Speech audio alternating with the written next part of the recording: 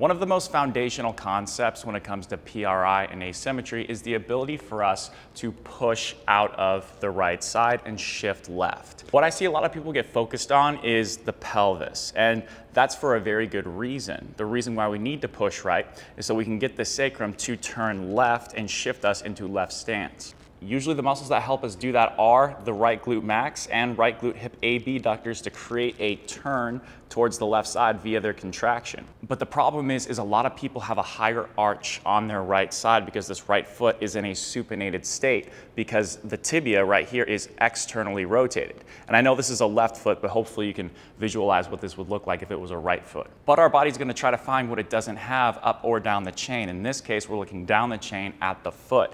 And the tibia here is going to externally rotate to help accommodate for a lack of external rotation on that side of the body, but also because we are bearing weight on the right side of our body, which allows us to find our heel better, which is more of a state of external rotation of the tibia. A lot of people struggle to find their right glute max in a lot of these PRI drills. The reason could be a couple of things, but a very big one is that people cannot create a reference of the inner heel and the ball of the big toe right here to create pronation of the foot to help push us over to the left side. If I see someone where this is the case and I can tell their foot can't pronate very well, then we can give them a couple of drills. We need a book that's at least an inch high, if not two, that we can keep the whole foot flat on aside from these toes. These toes from this knuckle forward are going to be completely relaxed the entire time. There should be zero tension whatsoever. Now, it's very important when we do this drill to pay close attention to the cues I give because it's very easy to just go through the motions of this drill and not feel the right thing. So please go very slow and careful and listen to what I say and the cues I give in the order that I give them. To set up for this, again, we've got the toes off, but you might have a little bit of your pinky toe, last toe on it a little bit, and that's okay, but we're mostly focused on keeping the toes off as much as we can without losing this first knuckle contact right here. That should be completely flat on the book, not hanging off at all. Same thing with the pinky toe and the complete pad of the heel here. Now we're gonna get in a slight split stance position, and we have pretty much no weight on this back leg. It is just hanging out. We have maybe 5% of our weight on there, but it's really just a kickstand more than anything else. And the heel should definitely be off the ground on that back leg. Here, we're focusing on feeling the heel, specifically the inner heel, and this right here, lateral pinky toe knuckle, and also specifically right here, this big toe knuckle. Now, it's important to start that we have a very vertical shin angle here with a slight degree of knee bend. And then we're going to incline our trunk slightly over that without losing that vertical shin angle. And our arch should be in a relatively high position to start, depending on what your foot looks like. Now, we should be able to feel our glute max right here on the stance side leg before we even go forward. If you do not, then it is very likely that you are too upright, or you're not feeling those foot contact points, or your knee is too straight. So focus on getting that a little bit of glute. It's not going to be significant, just a little bit of glute max. And then we're going to bring our center of mass, meaning our trunk and our shin, forward together at the same time without losing that heel. And as you do that, you should feel that arch slightly drop, more or less depending on what you're originally capable of with pronation. And then your glute should really start to kick on more and more the more forward you go. You don't want to go too far forward. A lot of people go way too forward here, and they'll just turn it into a knee over toe thing. But in order to get true pronation, our center of mass has to go forward over the midfoot. So this is what we're training. We want to aim this knee towards your second toe right here. That will help you get the ability to get the arch down here. The tempo for this would be to go forward for about 3 seconds, getting to your end range without losing that heel or the big toe or the little toe, specifically right here and here, but not losing this on the outside toe. And as soon as you feel like you're going to lose your heel pressure point, you're probably at your end range. So hold that for about a second or two and then come back slowly. And you should still feel those points in your foot. And then next time you go, just try to go a millimeter or a centimeter further.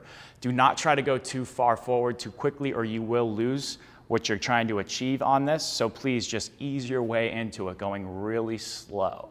We are using wedges from Anatomy in Motion from Gary Ward. He has wedges specifically for this, but you could also use a couple of wedges that could be used for something like squatting. The lower, generally, the better. There should be a little bit of elevation to them, but you can also use regular squat wedges as well. The placement of these wedges is essential to the success of this exercise. So this wedge right here is underneath the knuckle of the first and second toe. The actual toe itself will be slightly off, but it's important to get the knuckle of right here and here, whereas the third, fourth, and fifth toes are flat on the ground. On the back, that wedge is underneath the outside heel and the middle heel, whereas the inside heel is flat on the ground. So it's underneath the outside half of that heel right there. Now we're going to get into a kickstand position. So we're on our toes in the back with the heel definitely off the ground. Almost no weight is back there. Most of our weight is here. And we need to make sure that we're keeping the foot contact points of this first knuckle right here. The little toe should stay on the ground, and also that heel back here. We should never lose those points at any point during this exercise. So Trevor, what I'll have you do is push this knee over the second and first toes as you open up your hips a little bit. And then that arch should go down, and we should feel that happening to a certain extent relative to your pronation abilities. And then we're gonna come back, closing up the hips a little bit, making sure we're going nice and slow, really controlled, making sure that knee is going as far as we can without losing any of those foot contact points I mentioned earlier. But there's another consideration within our day-to-day lives, and that is, can we sense that right arch working throughout the day as we walk? There's a really cool little trick you can use that I got from Neil Hallinan, who's another PRI practitioner on YouTube, where he makes a paper towel arch with literally just half of a paper towel. All you would do is you would fold it over, and you would fold it a couple more times until it's about yay big. Put it right here inside your sock between the heel and the ball of the big toe on the inside. What kind of shoes you wear definitely influence this as well, but that might be a different video for a different day. The point is that this can be a really good little trick you can use in order to give yourself something to push into after acquiring better pronation with that right side through those drills. So I see a lot of people that can't find this right glute because this foot can't pronate very well. I would know this through just a basic test where I see if they can push their knee over their toe, a basic dorsiflexion drill. I'll see what that arch does, and if it doesn't drop, which is very common, then we know we have some work to do. So if you're doing the traditional right glute max activity and you just can't find that right glute or it doesn't feel quite right, try looking at your foot, seeing what it's doing, and checking out these exercises that might help you increase your pronation reference on the right side and ability to pronate, which will carry over to being able to find your right glute better in activities. It can be argued that this right glute max is one of the most underactive muscles in the entire body relative to other muscles with large surface areas, because this right foot usually doesn't want to pronate very well. You'll know you're having success with these right glute activities when your right side external rotation measures improve in your hip. That would mean that you have better femoral external rotation and also hip flexion. You'll also know you're having success at the foot because when you stand up and walk around right after you do a drill, you should feel like you're pushing off your right side naturally more without thinking about it. Also, your knee flexion measurement is a more objective measurement of that.